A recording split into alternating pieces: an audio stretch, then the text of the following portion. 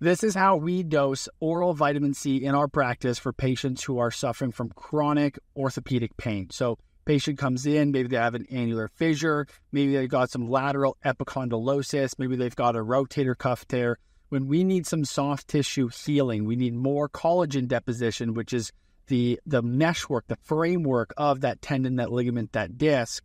Vitamin C is going to be crucial in that healing process. Vitamin C is involved in the process of creating those collagen cross-links, which is important for the healing process. And so we use oral vitamin C quite a bit, and it's often very, very overlooked in people who are suffering with chronic pain from a tendon, a ligament, a joint, a disc, that type of stuff.